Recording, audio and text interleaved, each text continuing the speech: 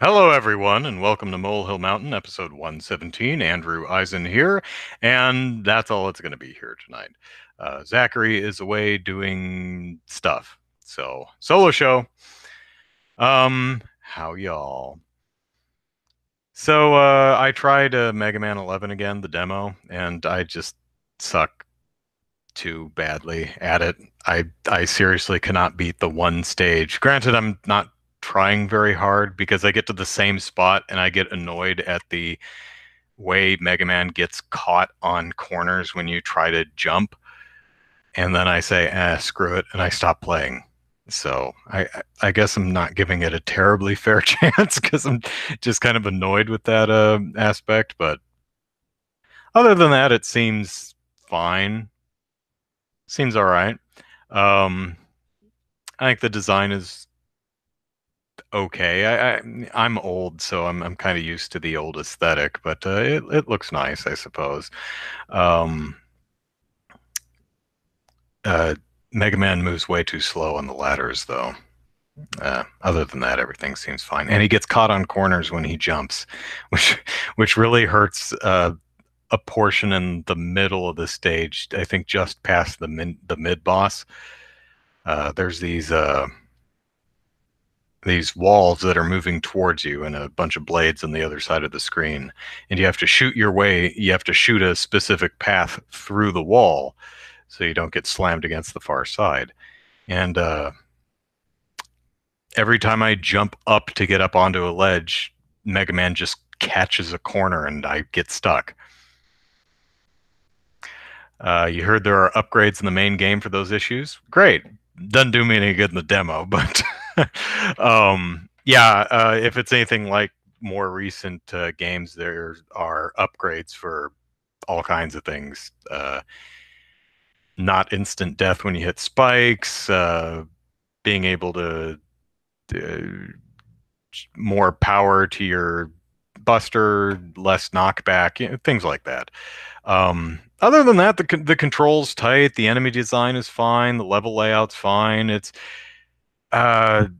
just fine. Did I get Super Mario Party? Oh hell no. I've and I That's derisive, I understand, but I have never cared for Mario Party. But I'm not a multiplayer gamer, so that's probably mostly why. Uh, Even the good versions of Mario Party, I just don't care about. I'm the guy who is genuinely bored to tears playing things like Super Mario Kart. I don't like those games at all. They bore the hell out of it. They genuinely bore me. I'm not saying they're bad games. They're just not for me. So yeah, Super Mario Party, but absolutely no interest in. So, what is the worst game I have ever played? Asks Eva Lurks. Um, Geez, that's a good question. It's kind of like asking what's the worst movie you've ever seen. Well, I've seen some crap, some film student crap. So, hard question to answer because you try to think of just the most utterly broken, incompetent indie schlock that was just on someone's personal GeoCities page or something. But I don't think that's what you're asking. Usually, that question is, what is the worst mainstream ish game that you've played? Um, that's a tough one because in modern day, rarely do you ever. There's so much information out there that it's very unlikely that you're going to end up with a game that's a complete dud because there's impressions and video and reviews. It is not, you may end up with a game that everyone loves and it's just not for you. And that's happened to me before. One that comes to mind is Metal Arms: A Glitch in the System. Fine game, did not like it at all. Bought it just on the recommendation of everybody. Everyone loved that game back in the GameCube, PS2, Xbox days. I went, well, all right, and I bought it. And I played it. I go, I don't like it. So the shadow over my left shoulder looks like a woman standing behind you. I know it's your stuffed animal display. Yeah, it's my stripper pole of stuffed animals. A lot of people say that shadow looks like Mario holding a tombstone.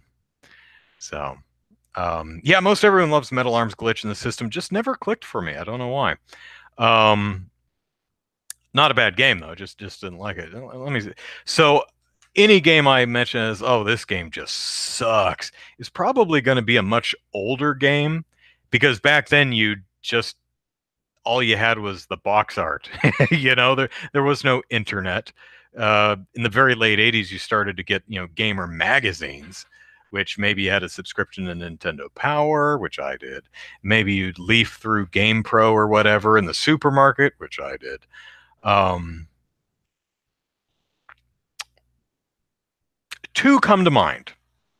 One is Clay Fighter.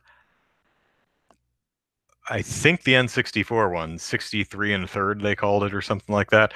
Um, because I remember reading about it in Nintendo Power magazine, and it just sounded like a really goofy, fun time. And I had played the Clay Fighter game on Super NES and thought it was okay.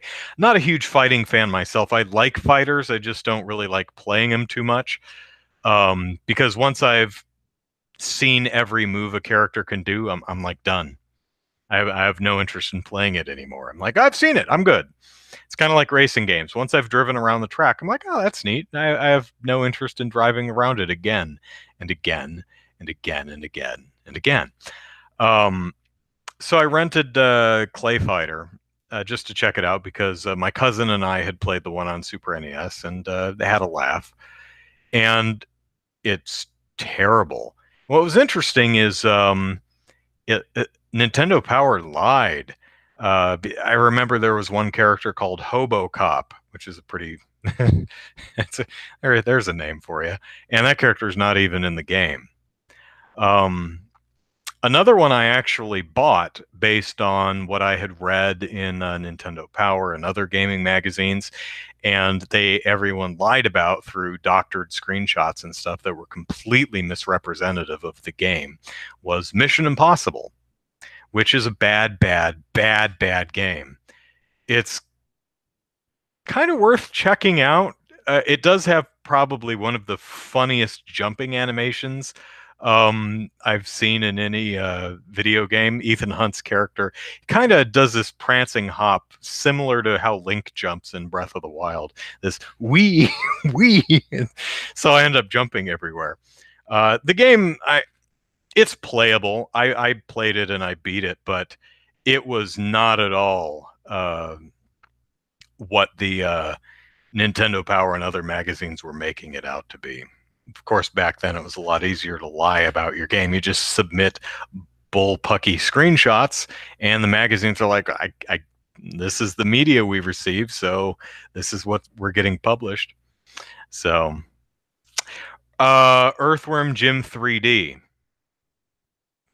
I bought that pretty much just based on the name. I loved Earthworm Jim. I loved Earthworm Jim 2, and so Earthworm Jim 3. Hey, all right, Earthworm Jim in 3D. And that game is phenomenally bad. It's got some good humor in it. So, some of the humor is there, but the game plays like butt.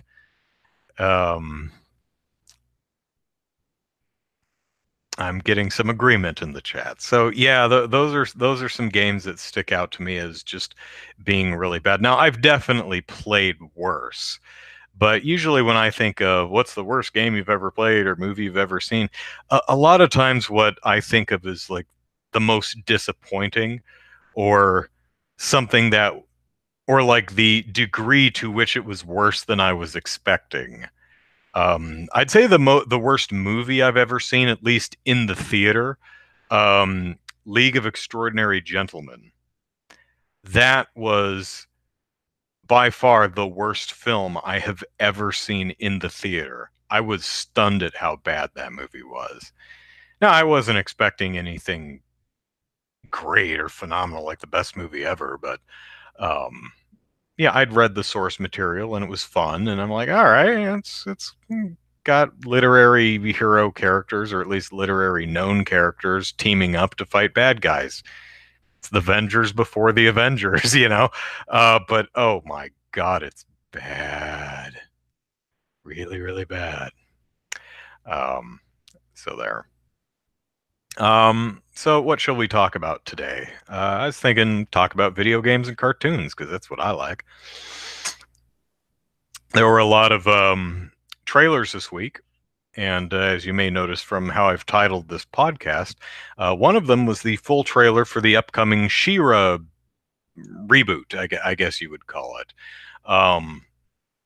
And I did a debut review of the original She-Ra cartoon a couple months ago. Never seen it before, so at least I didn't think I had. I realized going in that I knew so much about it, I must have seen it at some point, or I had absorbed all that from the toys. Watch that episode if you're curious what I mean, because I spend most of the episode just showing off my He-Man and She-Ra action figures than I do actually reviewing the show. And so I end up playing with my toys and going, oh my God, it's broken after the last 35 years. So new She-Ra show coming to Netflix. Uh,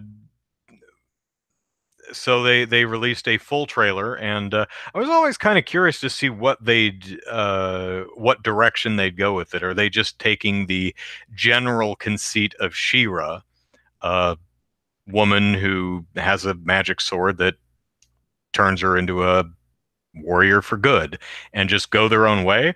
Or are they going to use the actual setup of the original She-Ra show?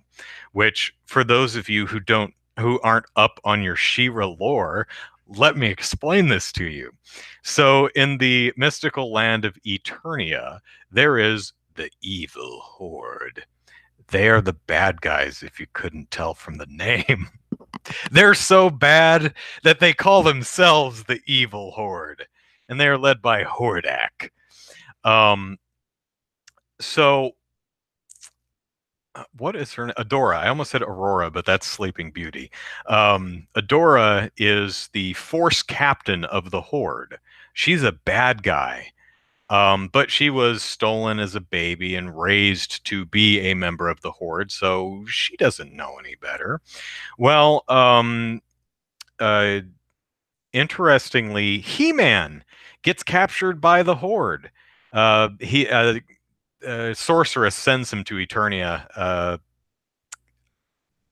not Eternia, Etheria, to find She-Ra, his long lost sister, and very very soap opera. And he gets captured, and he's like, "You're She-Ra, or you're Adora," and she goes, "I'm Force Captain Adora of the Horde, the evil Horde." And he goes, "Yeah, did you think about that evil adjective as the part of your name? That's bad, right? Oh, it's just a name. They workshopped a bunch of things. I'm sure it was the best they could come up with." And he says, "Why don't you just go out into the world and see with your own eyes what the horde is like?" And she goes, "Well, maybe I will." And he goes, "You should." And she goes, "I will." And he goes, "Fine." She goes, "Fine." So she does, and she finds out that the horde are live up to their name. And so she finds the sword of power, whatever the sword's name is, and becomes She-Ra, and fights with the resistance against the evil horde. Uh, so I was kind of wondering if the new She-Ra would take that basic premise of you have a kid who grows up with the bad guys and realizes that they're the bad guys and switches sides. All right. According to the new trailer, yeah, they're doing exactly that. Adora grows up with the Horde. She becomes Force Captain. But they seem to be, and she finds out that they're bad and leaves and joins the Resistance. But what I found interesting about the trailer is they are going a little bit more in depth with character and relationships and such, it seems. For example, Catra, who in the original show was just a woman with a silly hat, kind of like Scarlet Witch's headdress thing, who could turn into a panther because she could. And that way they could sell you two toys, the woman and the panther. Um, Hello, people's in the chat. Uh, but in the new one, Catra is a cat girl. She still has that weird headgear thing, but she's an actual cat girl instead of just some woman who turns into a cat. Interesting choice. And they're friends. And there's a whole betrayal thing going on when Adora leaves the Horde, tries to take Catra with her. It looks like she goes back at some point to try and get Catra, and then Catra like stuns her and then kidnaps her, and then the trailer kind of implies that Catra knows that Adora is She-Ra. Be interesting to see how that plays. The trailer also spoils, I suppose, that the Resistance knows that Adora is She-Ra. Um, and she does that. She as She-Ra, she presents herself to the Resistance and then transforms back to Adora, which is something we never saw in the original show. There was always the transformation to She-Ra or to He-Man, but you never saw them transform back. You actually see it in the show, which is kind of neat. And it's just womp. Just kind of reverts back to Adora. It says, yeah, and they're like, oh my god, it's a Force Captain of the Horde. And she prostrates herself in front of the Council of the Resistance, and they accept her. And someone has a really funny line. It's like, yeah, she was part of the Horde that destroyed half my hometown, but she also turns into an 8-foot tall woman with a sword, so I want her on my team. I'm like, yeah, that's a good reason. Bo, who has a much better design in this show, because Bo has probably the dorkiest design of any character ever. Looks a lot better in this show. The design is a lot better. He has a great line where he's confronting Adora. And he says, they're called the Evil Horde. She says, who calls us that? He looks at her like she's an idiot. And he goes, everyone. So a lot of the humor, for me at least, was on point. Some of it was a little goofy, but for my taste anyway. But a lot of it I felt was pretty good. Like a lot of the design, as I mentioned, I like Catra's design. Hordak's new design works for me. Oh God, what is her name? Shadow Weaver, I think her name is. Has always had a really cool look. Orko, but tall, slender, and evil. Same idea, basic red cloaked dress, but she has her hood back this time, and she's wearing a mask. Normally, she'd have her hood up, and all you'd see are glowing eyes peeking out from the darkened hood. But at least in the scene they show in the trailer, her hood's back and she has a mask. Not sure how I feel about that, but it works. Voice sounds good. Got a glimpse of the winged horse. What the hell's the horse's name? Shoot, I'll think of it. Someone tell me what She-Ra's horse's name is, because I forget. Damn it. Glimmer has an interesting scene, although it's kind of hard to tell because trailers are chopped up. But it looks like she may have a somewhat of a grudge against She-Ra. Like, She-Ra got promoted in the Resistance above her, and she may be a little bit indignant of that. So, drama. Some interesting things there. Yeah, so all in all, if I were to be nitpicky, it looks like this show doesn't have the highest budget. Some of the animation, some of the characters are a little off model in a couple of the shots. Not enough to ruin the show, but enough that I noticed.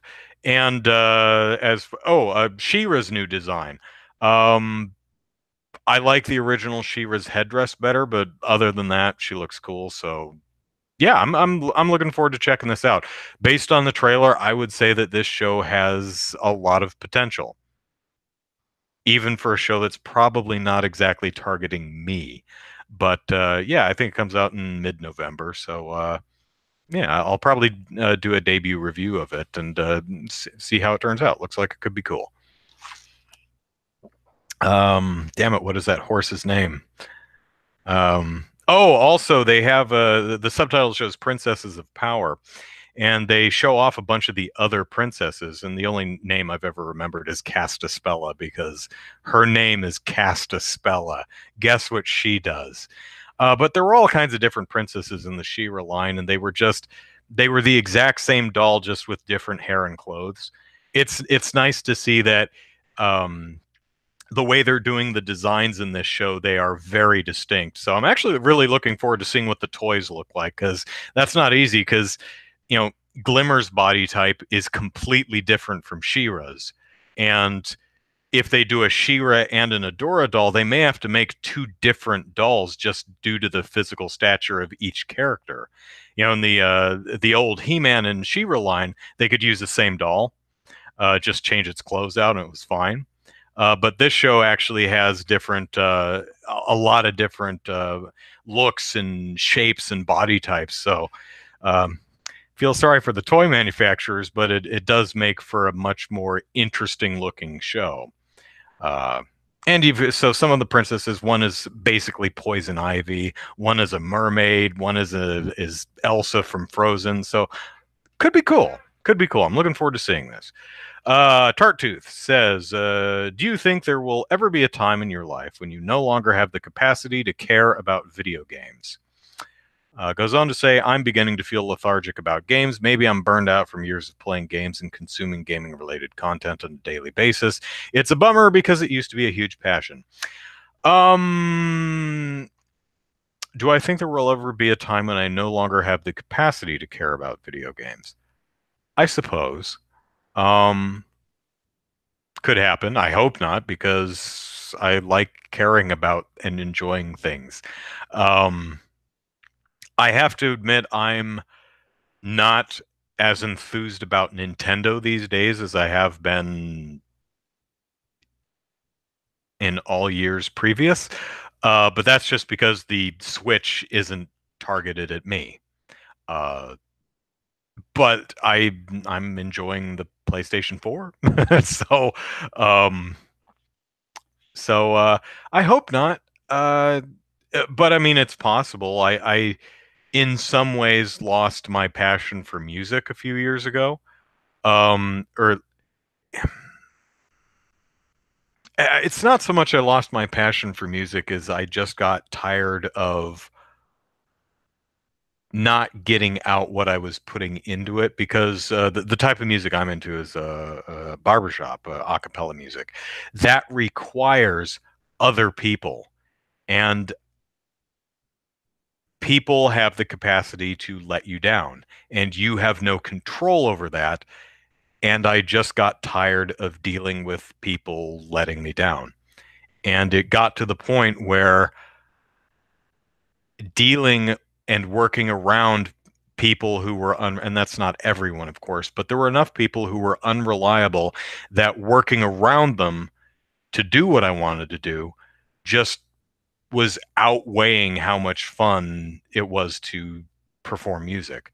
And so I stopped years ago and haven't done it since. I still sing in my spare time, like around the house, and I still plunk away at my keyboard and play things, and I still enjoy music. I don't perform it anymore. I just so I guess to shorten that answer, as far as video games go, I imagine there could be some external force that might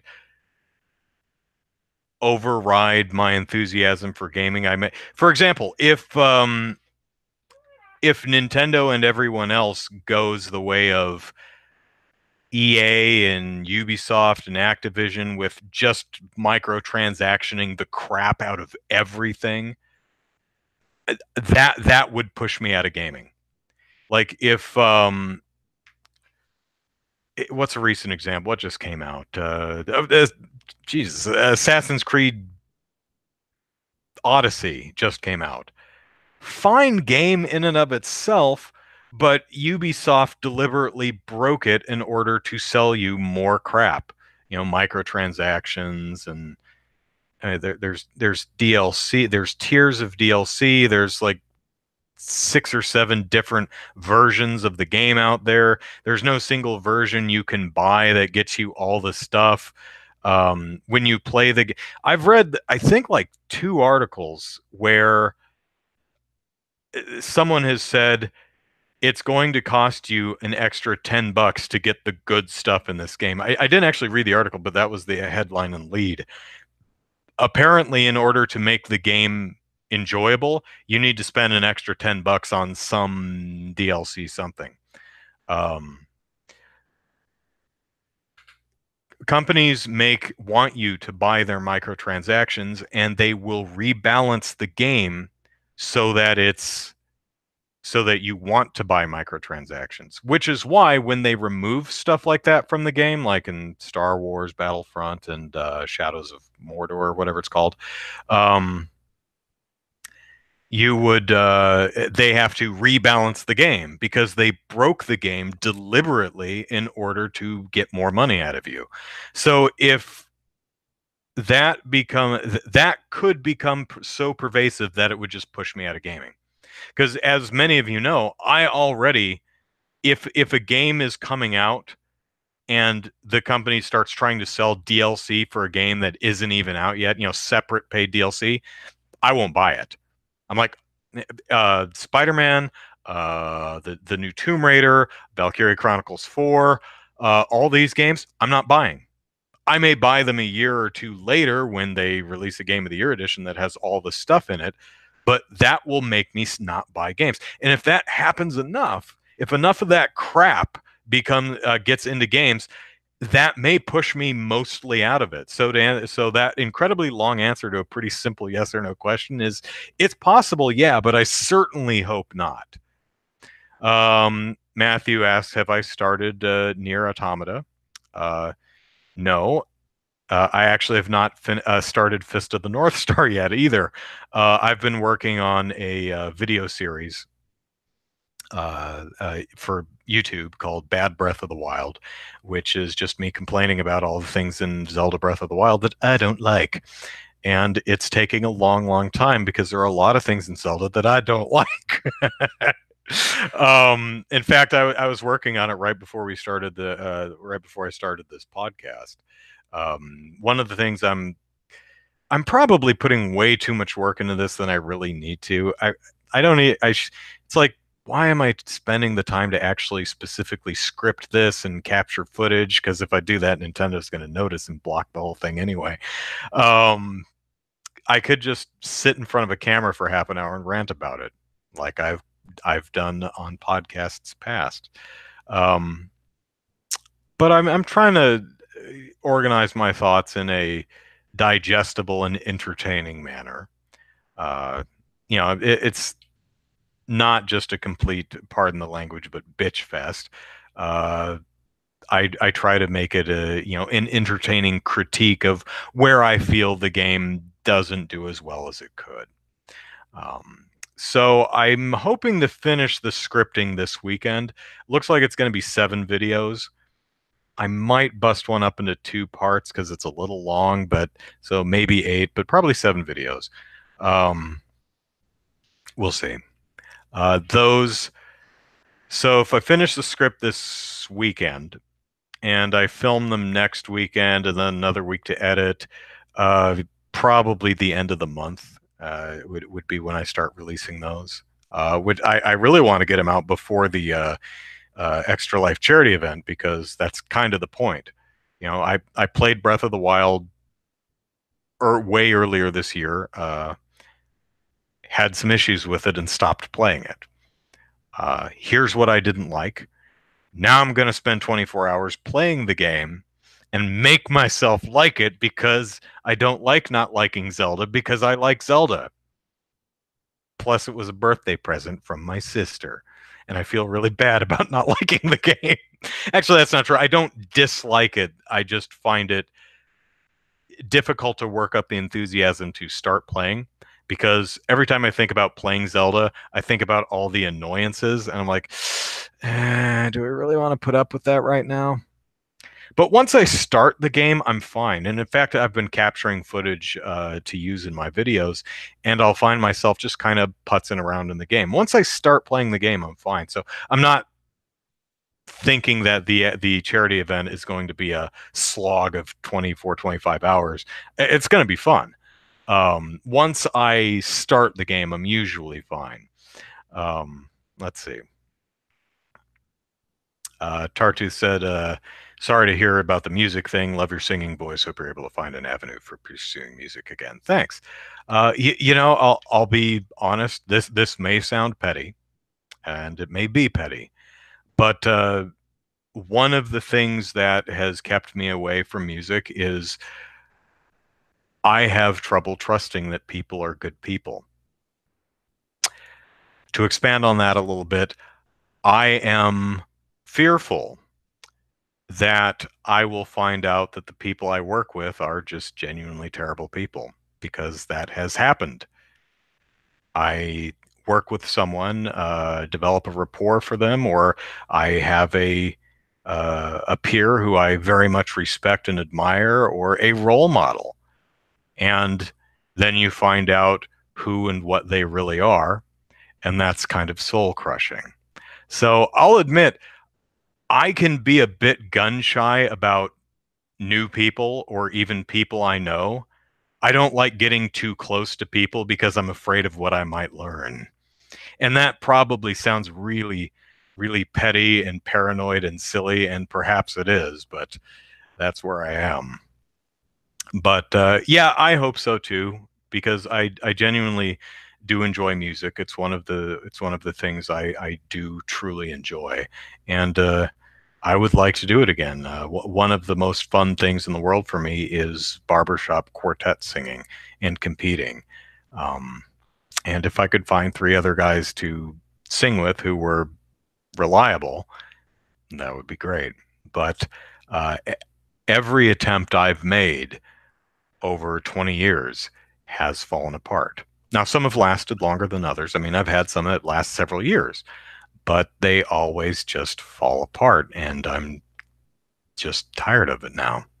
I'm, I don't, the disappointment of it ending, at least at this point in my life, is overriding the enjoyment of while it lasts, if you understand, if I'm communicating that well enough.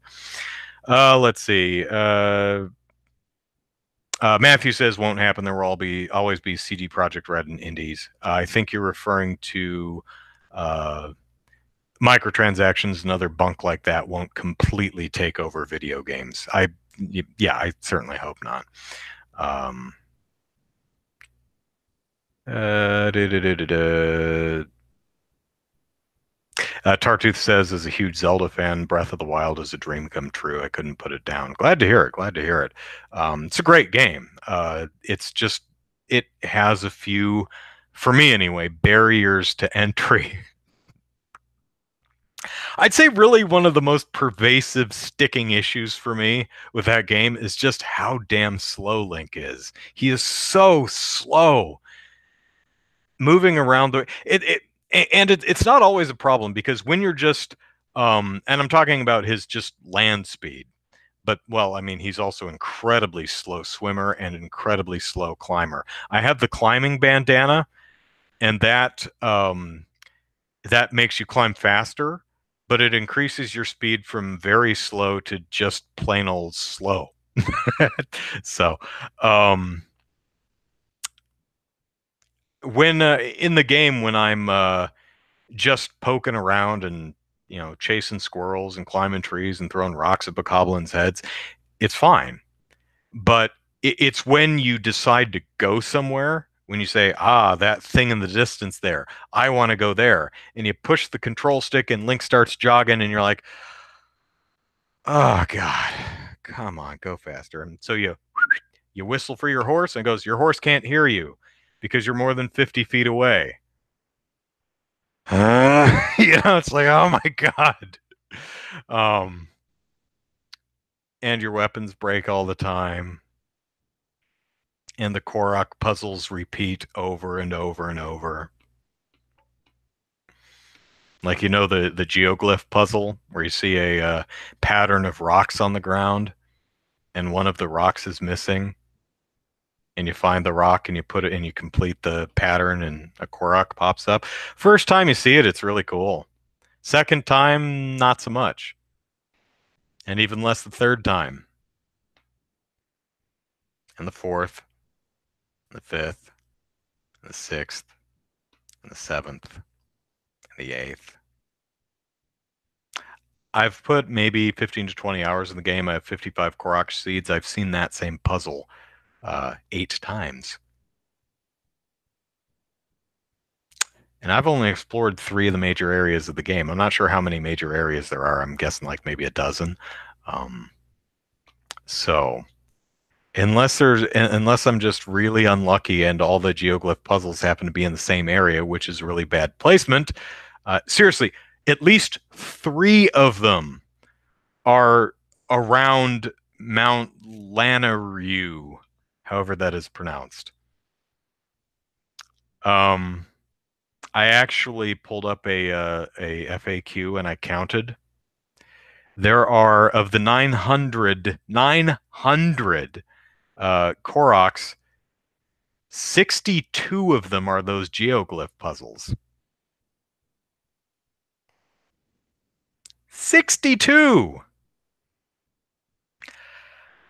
There's really only it depends on how you count, but I mean most of them are hidden under a rock. Sometimes the rock itself is under something else. Would you consider that a separate puzzle? Would you consider under a rock that's under a pile of leaves 2 separate puzzles? You might. In which case, you could probably say there's maybe 20 or so different ways that the Koroks are hidden. Or you could say there's about 12. I think Nintendo could have come up with a few more puzzles. Because, I mean, the world is so big that you probably want to repeat the puzzles a bit just to make sure that everyone gets a chance to see all the puzzle types. That's fine. And the puzzle types usually have enough variation between them, like the block puzzle. Simple puzzle. It's like there's a stack of blocks here, there's a stack of blocks here. Move the single block to the other stack to match the stacks, and yay, puzzle complete. And there's different orientations of block stacks. So it's the same puzzle, but the specifics are a little bit different each time. You know that every time you see a circle of lily pads, there's going to be a Korok hidden there, 35 in total, if my counting is accurate. But sometimes you need to be creative in how you cannonball into the lily pad. Sometimes you have to climb a nearby mountain and paraglide down. That said, I don't think you should see the same puzzle several dozen times. I've seen, I think, 35 of the 120 shrines, and with very few exceptions, they're completely unique, which tells me that the 120 shrines, unless I've just really lucked out so far, are almost all completely unique, which tells me that Nintendo probably could have come up with a couple different environmental puzzles with which to hide Koroks. Which isn't, again, I want to be clear, it's not to say the puzzles are bad. They're not. They're good. They're charming. They're great. They're delightful the first time you see them. Just not so much the subsequent times. Because you lose that sense of discovery. You know? When you first see the Jizo statues, and you notice that one of the offering plates is empty. And so you see apples in the other offering plates, and you think, I have an apple, and you put an apple in the empty offering plate. And poof, Korok, yay, you found me. Oh, that's charming as hell. But then you see the exact same puzzle again. And again. And again. And again. And again and again and again and again. I think there's 25 Jizo statue puzzles in the game. I love that the game rewards your curiosity. You know, you're exploring and you see something interesting and you go poke it with a stick. And aha, you clever boy or clever girl, you have found me. Ah, I pat myself on the back. I feel good about that. Then you drive your horse down the road and you see the same setup and you're like, oh, there's a Korok over there. I can tell because it's the exact same puzzle. Guess I'll get off my horse, walk over there and do that real quick. Ah, yep, it's a Korok. You know, you lose that sense of exploration and wonder. So, and it's a shame. It's a shame. I think you could have had more of that in the game if Nintendo had come up with more puzzles. They delayed the game enough. They had the time. So max out your stamina and it becomes less of an issue. Yes, you are right. But that takes hours and hours and hours of play to get your stamina to a point that I feel is adequate for where Link should start. When he starts the game, his stamina wheel, when running, lasts for about 4 seconds. 4. Now, to increase the stamina wheel by a fraction of a second, you have to spend 4 spirit orbs, which you get by completing shrines. So, to get your stamina wheel to what I would consider the bare minimum acceptable amount would be, I'd say, 5 stamina upgrades. So 20 shrines. And that's if you don't upgrade your hearts at all, because hearts are upgraded the same way. So you may have your stamina exactly where you want it, but your hearts are still at 3.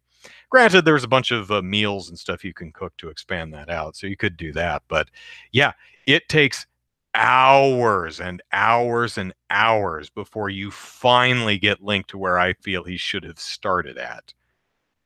Now, could I do better?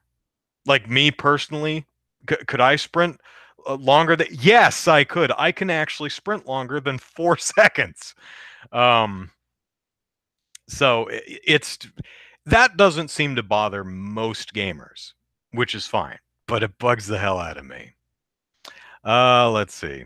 What do I think of the Harry Potter game leak that happened this week? I know nothing about it, so I have no thoughts on it. Let's see.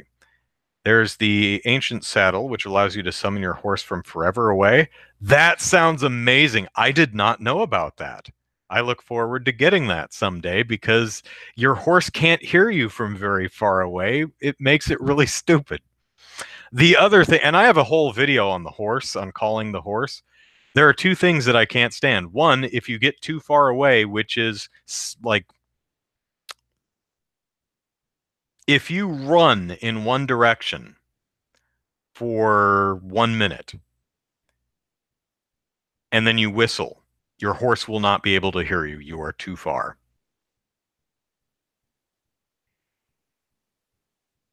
However, if you run in one direction for 50 seconds and you whistle, your horse can hear you. But it's going to take your horse about 50 seconds to get to you. If your horse decides to run at you in a straight line, sometimes, often actually, your horse just kind of goes off to the side for reasons and is taken up to 85 seconds to reach me.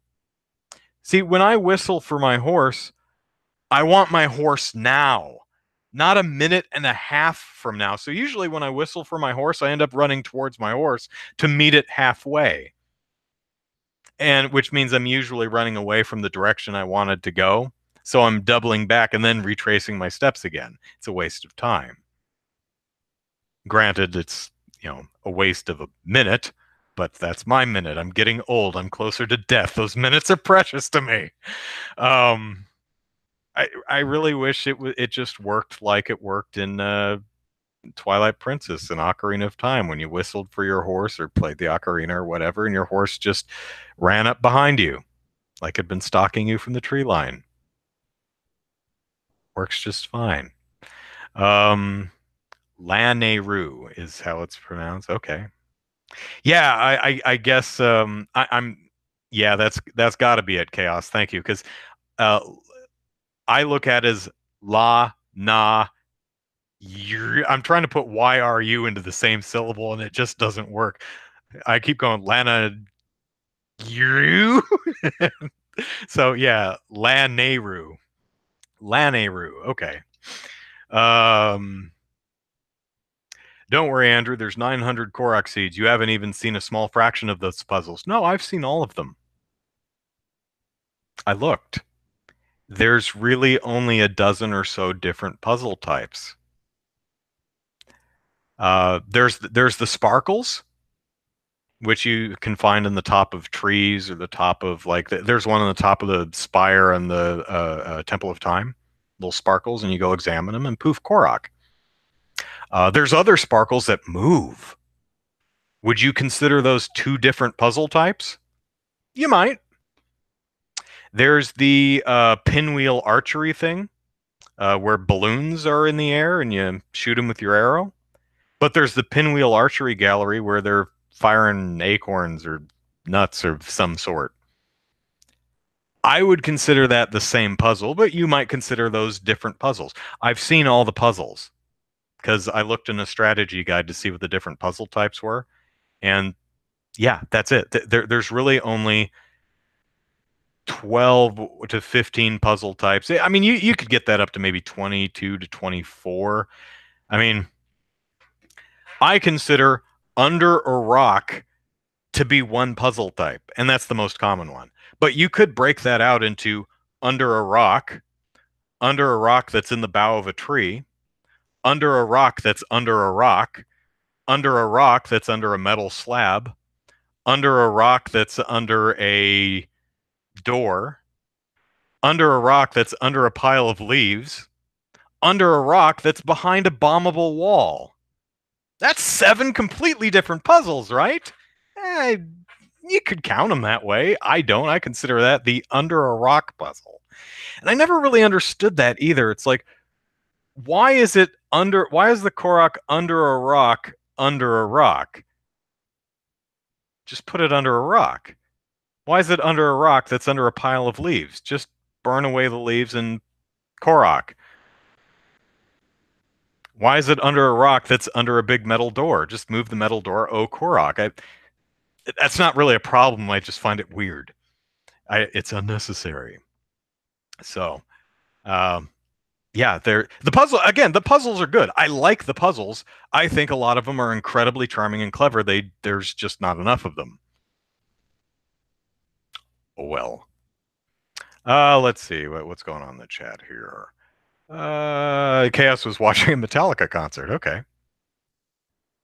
Don't try to do everything in an area all at once. Feel free to wander and explore. Sure. Laxter says, Koroks don't seem that creative to me. Even if they doubled the total number of puzzle types, though, with 900 total, they still be repeated probably 8 times. With 900, I'd think, you could get away with up to 10 repeats. But if my initial count is correct, the geoglyph puzzle, 62. 62. 62 times. That's way too many repeats. Now, granted, that seems to be like really on the high side because I counted the Jizo statues, and there seems to be only 25 of those, which is still way more than there should be. The lily pads, I think there are 35. The circle of lily pads, 35. It's just, yeah, they really just needed to come up with a bunch more puzzle types. Again, doesn't ruin the game. It just, the 57th time you've seen, literally the 57th time you've seen a geoglyph puzzle, it's not exciting. It's kind of a chore now. It's like, oh, one of those again. All right, let's see. Where's the rock? There it is. Let's slowly lug the rock because everything in this game is so damn slow. Poomp. Yep, Korok, give me your seed. Give me the seed, Korok. All right. Now, as far as I know, you can the Korok seeds expand your equipment inventory size, so you can carry more swords, which is nice because they keep breaking. From what I've read, and I don't know if this is true, feel free to tell me in the comments. You only need to gather about you max out your equipment satchel once you've collected about half of the Korok seeds. So I think that's a fair idea. You don't need to collect all 900 of them. You can max everything out by finding half of them. I think that's fair. And I think it's fair that there are repeats. I don't expect Nintendo to come up with 900 completely unique environmental puzzles with which to hide the Koroks.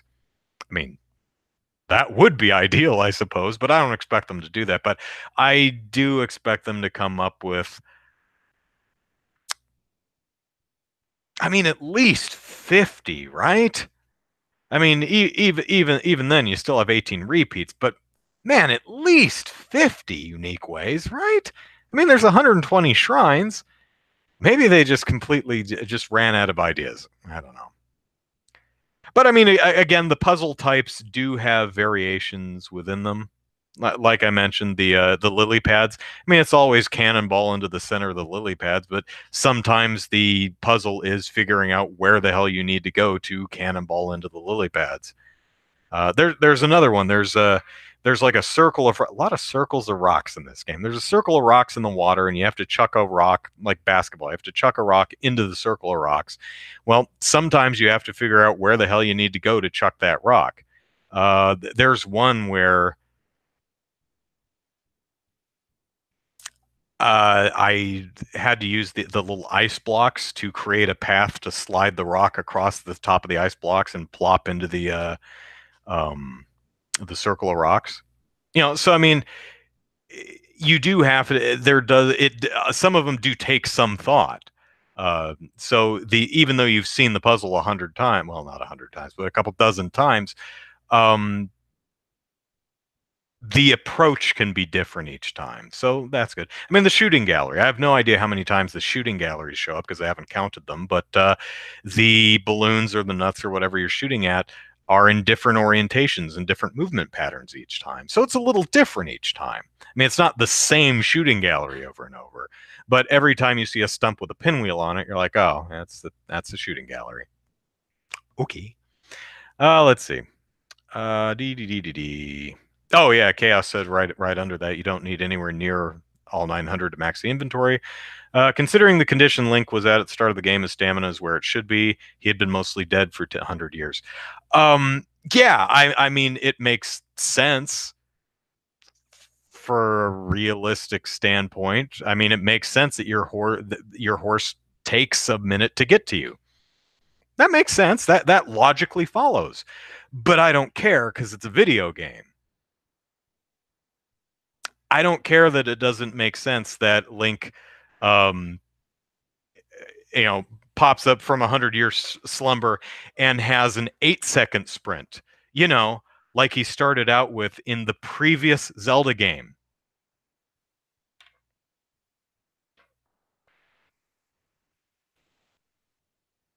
Granted, that Link did not wake up from a 100-year slumber. He woke up from a pleasant 8-hour sleep.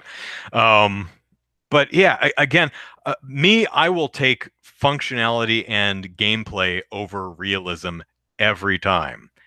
There's a lot in this game that is not realistic at all, and doesn't bother me any. It's a video game. Let's see. How many sheer cliffs can you climb, Andrew? Me? 0. That's another thing in this game that ain't real. Link's Spider-Man-like ability to cling to every surface except the surfaces he can't, which appear to be mostly just the inside of any structure. So the inside of shrines, the inside of buildings, the inside of caves, he cannot climb for reasons, whatever the reason. If you could climb surfaces, it would break the shrines, most of the shrines. But yeah, so Link's better at climbing than I am, and as slow as he climbs a lot faster than anyone. I mean that's a unrealistically fast climbing speed. But again, I don't care because it's a video game. I don't want it to be absolutely realistic because it would be boring. It would be really frustrating as hell to play. Oh, the ancient saddles from the DLC. Oh, well, shit. Well, I guess I'm not getting the ancient saddle then. I want the motorcycle too, um, but that's DLC, so I can't have the motorcycle. I have not reached Rito Village. You're correct. I have been to Kakariko Village. I have been to Hateno Village, and that's it. That's the sum. Those are the only 2 villages I've been to. Let's see. Link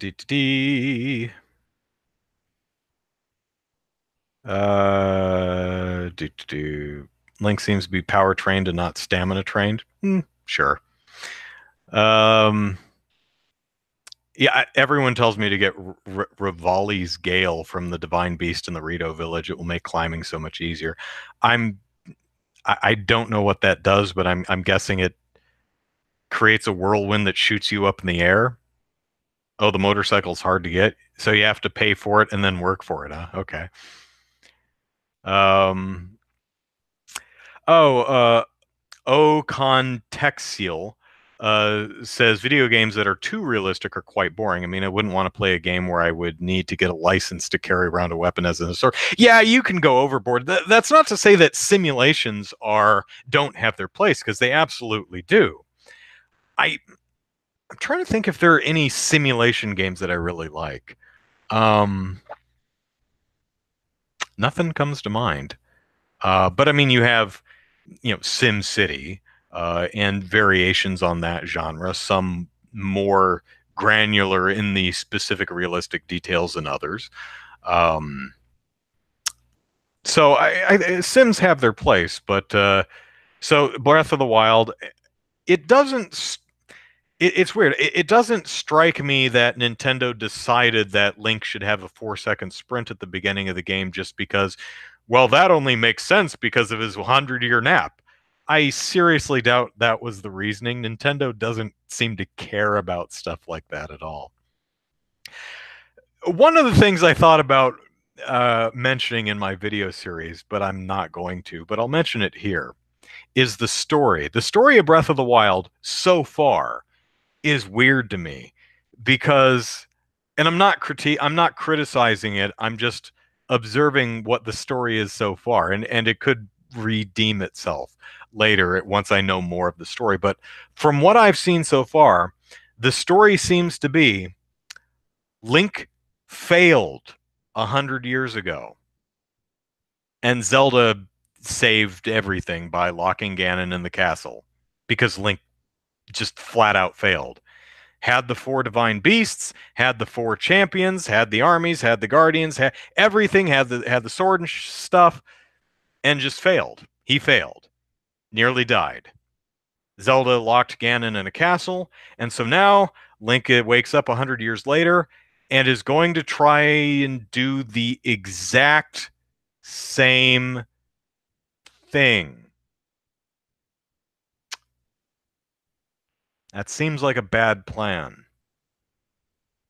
But I'm not going to fail this time. Why do you think it's going to go any different this time? Now, I don't know if that is literally what the story is. There's got to be more to it than that. Again, I have not played that much of the game, but that's been my impression of the story so far. I'm thinking, yeah, what makes you think he's going to win this time?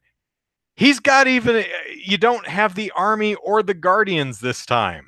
Although I guess technically the guardians were overtaken, and that's one of the reasons. So I guess that's a wash because the guardians are ultimately against you in both instances. But it's like, oh, we need to get the four divine beasts, and although I know some speedrunners can just hop on over to Hyrule Castle and beat Ganon with a tree branch. So who knows? But it just seems kind of an odd story. It's like, oh, we'll get him this time by doing the exact same thing. Eh, Rock Band Guitar Hero singing as a simulacrum. Well, that's an interesting point. I've played Guitar Hero 3. Uh, I like Guitar Hero 3. I probably would not like, what is it, Rocksmith, because that I think uses a real guitar.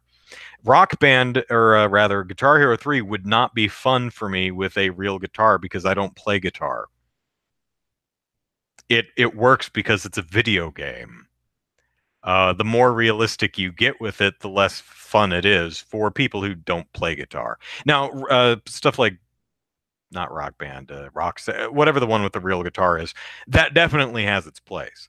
I mean, there's one that used a keyboard, and I'm like, I can play the piano, I'll do that. But it uses a notation scheme that is not what I'm used to reading, so it's really hard for me.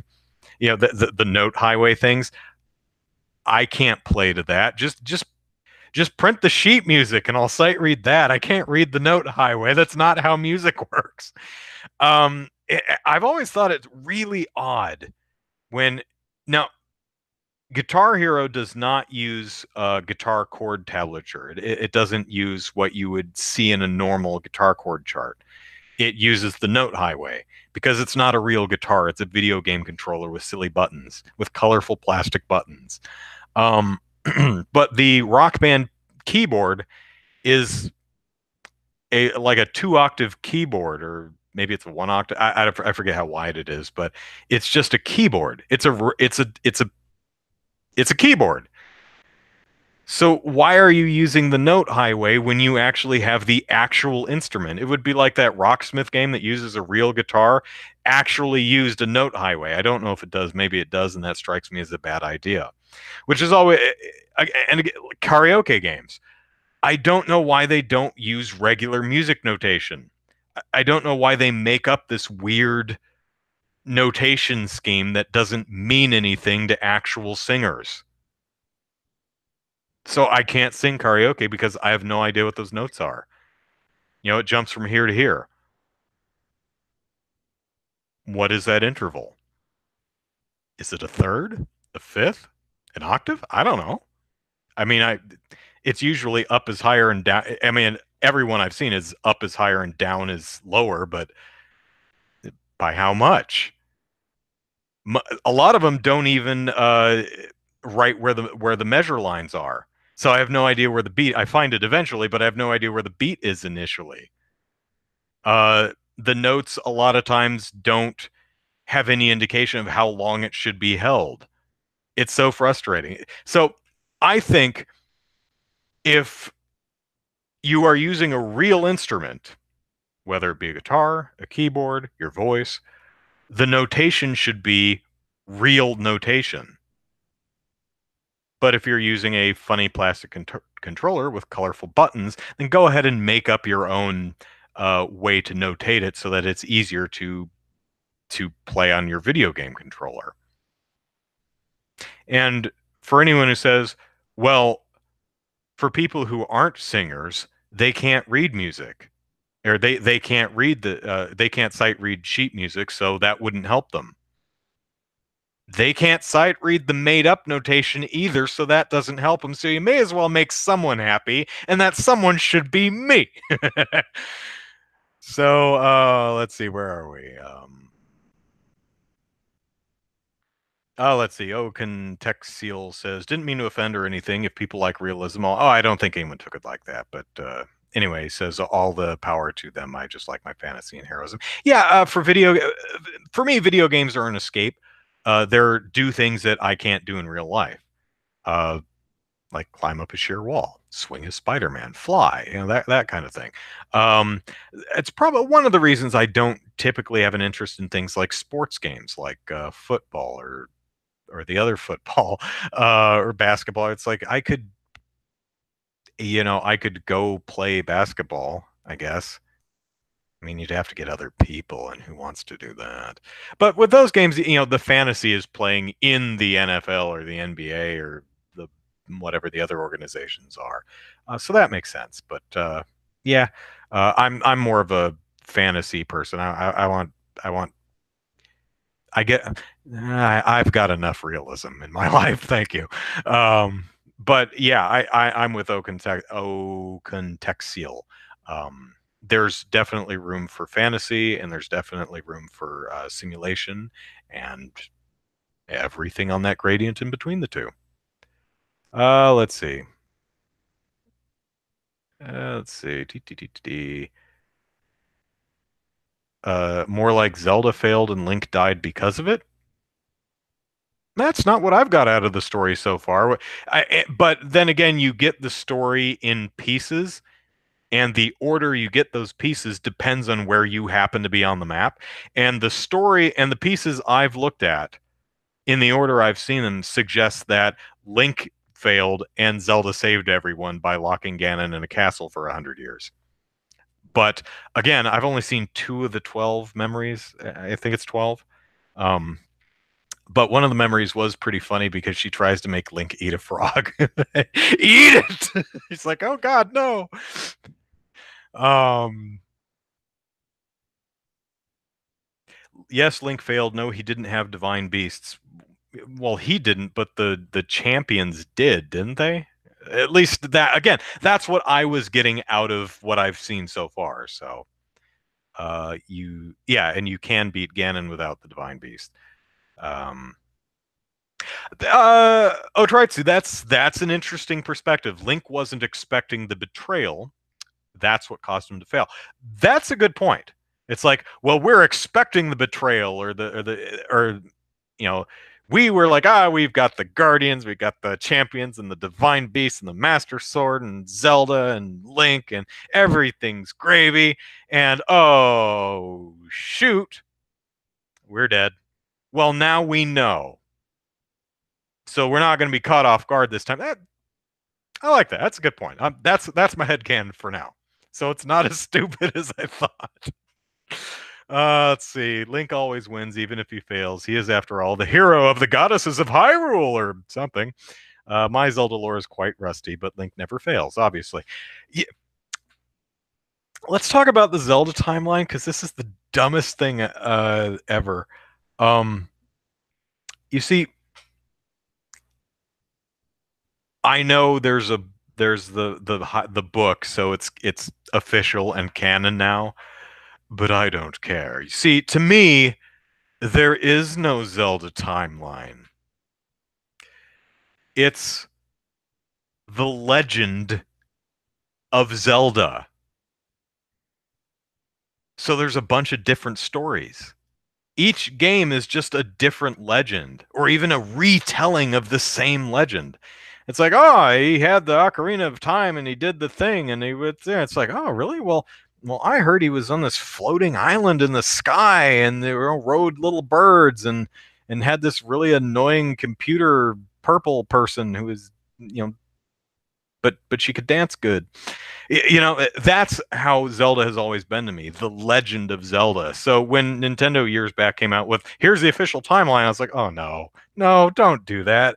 And you can tell it's stupid because they had to split it into like 3 alternate realities. Now, games that are specifically sequels of another, like Ocarina of Time and Majora's Mask, yeah, one takes place after the other. But for the most part, I've always looked at the series as just the legend of Zelda, and they're just different tellings of the legend, which is why you have different characters in different places and different things every time, because it depends on who's telling it and when. I mean, it's kind of like the idea of Santa Claus, right? I mean, you go to different places in the world and you have different versions of the same character. You know? I mean, you could do an Avengers style team up movie of Santa Claus teaming up with Saint Nick, teaming up with the Krampus, teaming up with, all the other versions of that. Would actually probably be pretty cool. But no one looks at it that way. No one thinks that Santa and Saint Nick and Krampus and all exist in the same universe. It's all variations on a theme. Santa is Saint Nick, is Krampus, is whatever the others are. That's how I've always looked at it. Now, again, if you really like the timeline, that's great, because that stuff is dorky and a lot of fun. But me, I've always looked at it as just a legend, which is why I've never cared about the continuity between the series. Like, well, in that game, even who cares? Let's see. Where are we? I would have preferred that you played the content in the flashbacks rather than just watch them. Yeah. Again, I've only seen like 2, and they've both been really, really talky. So, but yeah, it can be frustrating to watch a cutscene and be like, dude, this is a game. Can I play that? It's a nice movie, really it is, but I'd like to play it, being that I paid, $50, $60 or whatever. He killed something like 80% of the Guardians the first time. So close. So close. Chaos, the whole point of Rocksmith is to teach you to play. That's true. That's right. So it's a different focus for that game. Helps if you already know the song. Are you talking about karaoke? Yeah, I don't know any songs, so it doesn't help. But I can sight read. But that doesn't help me with karaoke because they don't use proper music notation. Just seeing the lyrics doesn't help because I don't know what the melody is. Sometimes I might know the chorus and maybe part of the verse, but once you get to the verse, I'm like, I don't know. And pop music these days has like two, maybe three chords, so there's not a whole hell of a. So you can only ear sing so much. It's like I'm just gonna sing en route for the entire thing and until a chord forces me off of it. Yeah. Um. Let's see. Ocontextual likes how I pronounce the dumb YouTube username made up in high school. Let's see. Matthew says, continue. She failed to master her powers until after Link is hurt. Okay. Laxter, Link doesn't fail. He just takes a break for 100 years. Yeah, cut the guy some slack. He was tired. That sword is heavy. Let's see. Leaf says Hyrule history has been retconned now. Yeah, I think they modified something to it a while back, and they're just going to have to keep releasing a new book every single game. A couple games have changed places. Um, oh, they made Majora's Mask into a dream. I don't like that. The fanboy in me that kind of rubs me the wrong way. There's to me there are a few things worse than a denouement. How's that word pronounced? Than an ending of a story, a movie, or whatever, when the character wakes up and it was all a dream. I hate that. um, let's see. Legend of Zelda. Sorry, I'm reading the chat. Uh, would I be able to do the vocals on Beatles Rock Band? Um, Another problem with me performing karaoke is I have a deeper voice, which means I generally can't sing high enough to comfortably sing the melody to most songs, which is really frustrating because I like singing, but it's why I like barbershop because I can sing the harmony part, the low harmony part, and be fine for the most part. Um, but I can't really sing along with the radio because unless I double it or sing a harmony part because it's usually too high. Now there are some songs that I can sing. I can sing. Well, I can sing part of like Josh Turner, who's a country singer with a deep voice, but the guy can also sing a lot higher than I can. So I can. Would you go with me? Do that song, but then he gets up into the ba ba ba ba ba da da da da da da da da da da da da. Goes way up there, and I'm like, I don't have it. Um, I can sing maybe some Johnny Cash, some Tennessee Ernie Ford, like 16 tons. There are some songs that have a bass melody like 16 tons. Brother, Can You Spare a Dime? If you've ever heard that one. Uh, Oh, yeah, they used to tell me I was building a dream. And so I followed the mob. I followed the mob where there was earth to plow or guns to bear. I was always there. That's in a comfortable range for me, at least most of the song. Oh, there's another good barbershop song arrangement of Mary Did You Know? That's usually a bass melody. You know, Mary, did you know that your baby boy would one day walk on water? Mary, did you? The only problem with that song is it gets really high. So there's some arrangements where uh, the melody switches off to the lead, and there are other arrangements where the bass takes the melody all the way, and I think it goes as high, depending on what key you sing it in. Some of them have gone as high as like F, above middle C, and it amazes me that I hear when I hear bass singers that can sing so comfortably up above middle C, and I can't. I'm like, oh, that's not fair. That's not fair at all. You know. Anyway, look up who's a good performer. Gas House Gang. Look up Mary. Did you know Gas House Gang? There's got to be a performance of them doing that on YouTube somewhere. Great song. Really cool tenor part too. Actually, they do a great arrangement of 16 tons. Come to think of it, what's the bassist name? Henry's John. Forget his name. Anyway, let's see. Do do do. Where are we? Chaos says figures you would be more likely to know those songs. Well, I'm a barber shopper, so a lot of the songs I know are fairly old. Um, like let me think of a good one, like Blue Skies.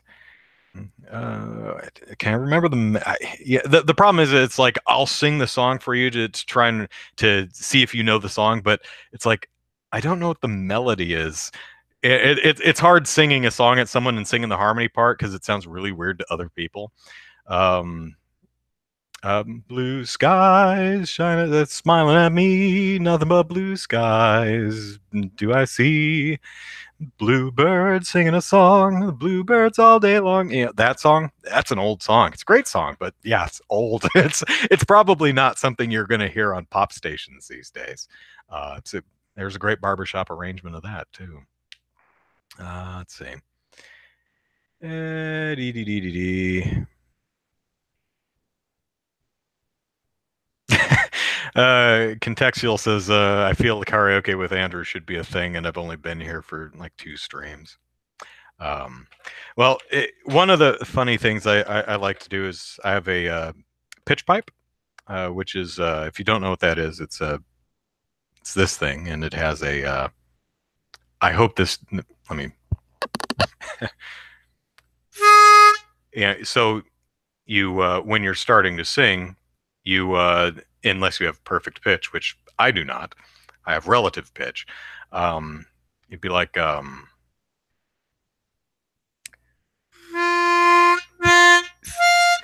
mm-hmm. Give me your hand to hold in mine, and I will give you my heart, my heart. To get you a start. You know how when you're in restaurants or the workplace and it's somebody's birthday and they're like, "Oh, we're everybody gather around. We're gonna sing you happy birthday," and people start singing in like 7 different keys. That's why I like having a pitch pipe with me because they're like, "Okay, everyone, we're gonna sing a birthday," and they ha ha ha ha. They have a bunch of happy birthday, and I'll take out my pitch pipe. And I'll like, I'll blow at their faces. They're like, "What?" I'll blow insistently at them. And it's really funny. Some people who can't match pitch, and I don't mean to make fun of them, but some people can. Bop. Some people can hear a pitch and match it. Some people, but it doesn't make sense to them, and it can be funny, but try not to humiliate anyone doing that. Light teasing of people you already know is fine, but not nice to pick on the tone deaf. I'm sorry, Chaos. Back to Beatles. I actually know a lot of Beatles music. I can't really sing the melody to a lot of it. It's just a little high. I know actually there's a really, oh man, who was it? Masters of Harmony or someone who did a really great medley of Beatles songs. Um, so uh and I actually recognized a lot of the songs. Beatles are good, Penny Lane, Ticket to Ride, Hey Jude, lots of Beatles stuff. So the question is Beatles or Elvis, and I've always wondered, why is it Beatles or Elvis? Why not both? I like a fair number of Elvis's songs. I actually wrote an arrangement of "Don't," which I guess is probably one of his lesser known songs. Um, don't, Leave me this way, 'cause here in my arms you should stay. It's something like that. It's a great little song, and I thought it made a pretty good barbershop arrangement. Um, with a deep voice as yours, you might be great at singing Elvis songs. Lol. Um, well, I can sing the bass part of the song that I wrote, or the song that I arranged. Don't. Um, but let me think. I think "Don't" is the original's like in B flat or C, somewhere around there, because it's just Elvis say don't, don't, da da da da ba ba ba ba ba ba ba ba. It's that range somewhere around there. But when I wrote it for barbershop, or I'm sorry, when I arranged it for barbershop, I kicked that thing up into F. Um, so uh, let me So instead of being a bass lead, it's a lead lead. So don't.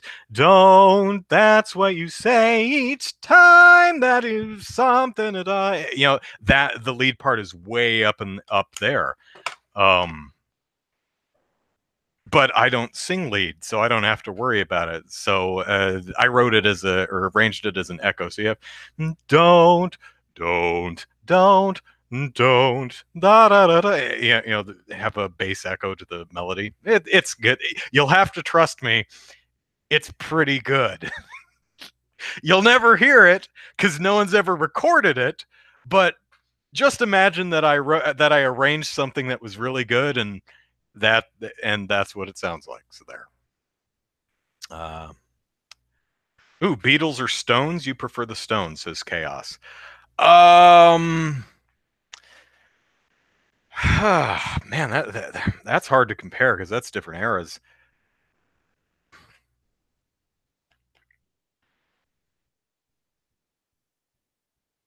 I hmm,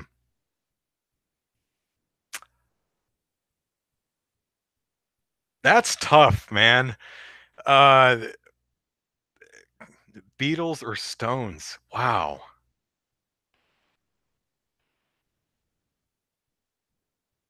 I don't. Honestly, I don't know how to compare the two. Uh, they're just so different. I like them both, but I would say that I could probably sing a lot more of the Beatles catalog than I could from the Stones. I mean, not sing well, but I mean just out of off the top of my head, out of memory. But there you go. So, uh, Otraitsu says, sounds like something you'd have to hear in person. Either way, recordings lose something in translation. That's true, especially in recordings these days where there's a lot of digital futzing around. And I don't just mean auto tune. I mean, adding echoes and reverb and bass and things like that. Which is something that, as an a cappella singer, someone uh, who does live shows in front of audiences using just our voices, it's always something that's never sat right with me.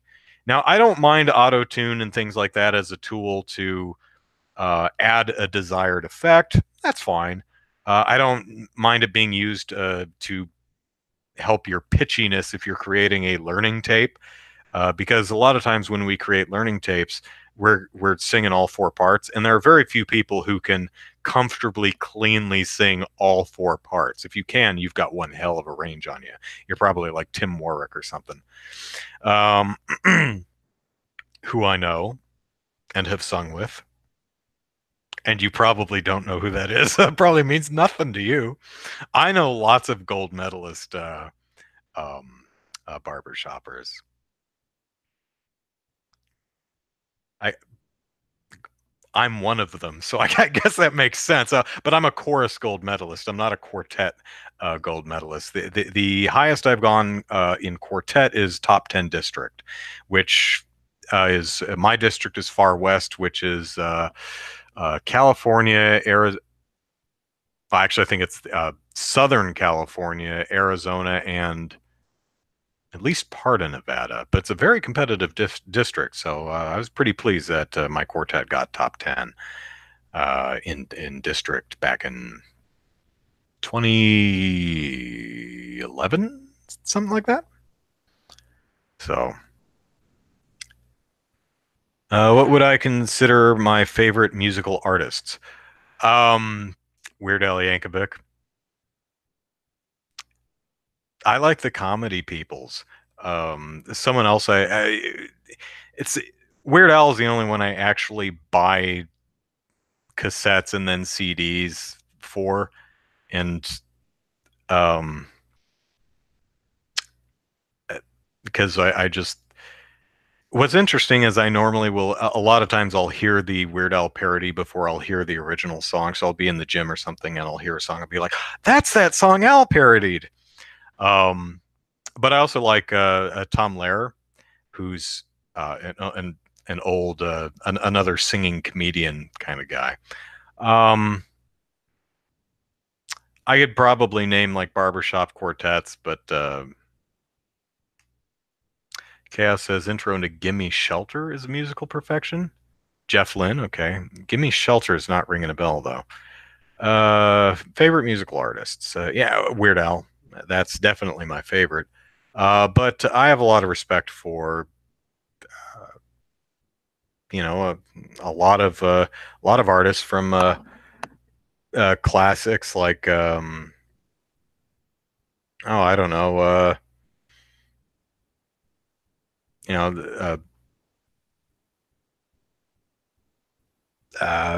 Elvis, Beatles, Patsy Cline, Earth, Wind and Fire, Three Dog Night. I like. I'm going old here.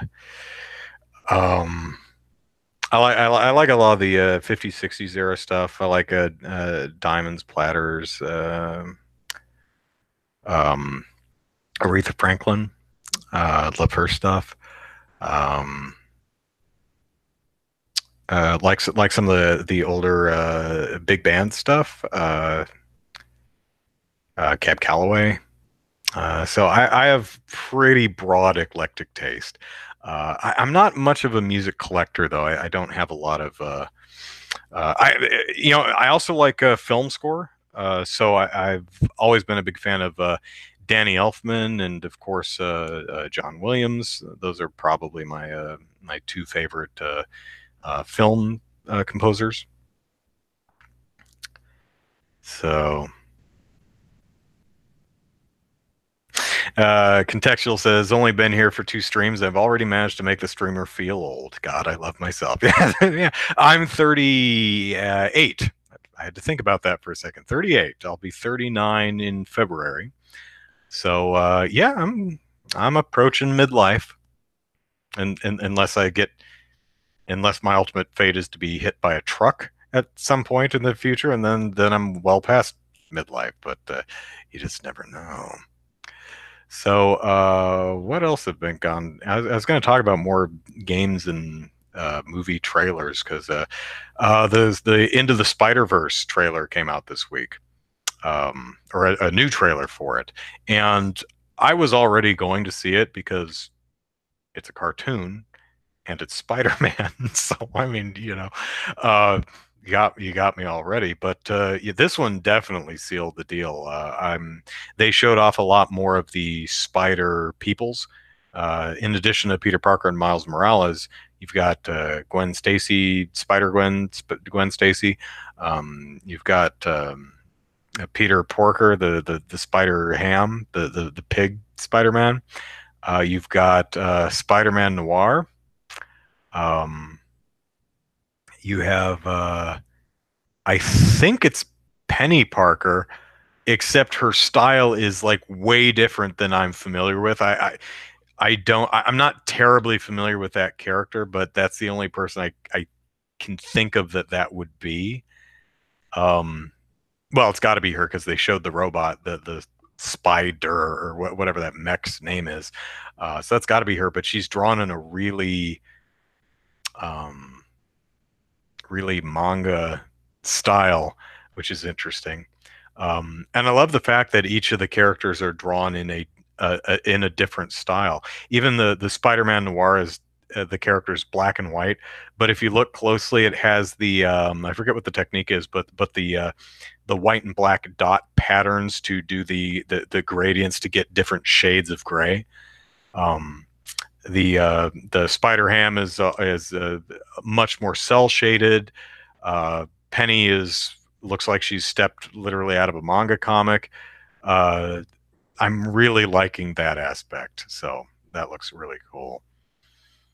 Um, Latritsu says I'm not the only one, probably referring to being old. Chaos will be 37 next week. And Otritsu's a handful of years younger. Well, I'm Zachary, I think, is a year behind me, if I'm remembering right. I think he's 37. Or maybe he just turned 38 at his last birthday. Something like that. We're getting old, folks. But this is for video games, our age is a pretty good age to be because we're old enough to have been around for most of the gaming industry. I mean, it does predate us a bit with a lot of the stuff in the 70s, like the Magnavox and things like that. But for my money, I guess maybe I'm biased because I was born in 1980. So for me, it started with the Atari 2600 and geez, what 83 or something like that. Um, so not exactly the beginning, as I said. The Magnavox was late 70s, and they had the Pong console and a few others. Um, so I kind of missed those, but that's pretty near the beginning. That's seeing almost all of it, and at the very least, if you were born in 80 to 83 or four, or somewhere around there, it doesn't take a whole hell of a lot of research to catch up on every video game thing that happened before then because there just wasn't that much of it. I mean, video game consoles before the Atari 2600 were pretty much a console that played one game. you know, so oh, it's 8:30. Look at that. So I guess we'll call it a night. Hope you enjoyed my ramblings, and thanks for keeping me company for the evening, and I hope you're all doing groovy. So, take care. Oh, well, I guess let me plug my stuff. Andrew Eisen, Eisen, is how you spell the last name. Plug it into YouTube. You'll find my YouTube videos, which is mostly the podcast right now because I've been extraordinarily busy with life, man. Life. But I'm working on a series of YouTube videos that hopefully I'll have at the end of the month. Doing the charity stream again. That's November 3rd. Lots of cool stuff, donation incentives and stretch goals and all kinds of fun things. So go to extra-life.org/participant/Andrew Eisen, or just go to extra-life.org and type Andrew Eisen and you'll find my page. Donations are tax deductible. All the money goes to Rady Children's Hospital. So it's a good cause, a lot of fun. Hope you'll support me on that. And that's it for me. We'll see you back here next week for more Molehill Mountain. Take care, everyone. Bye-bye.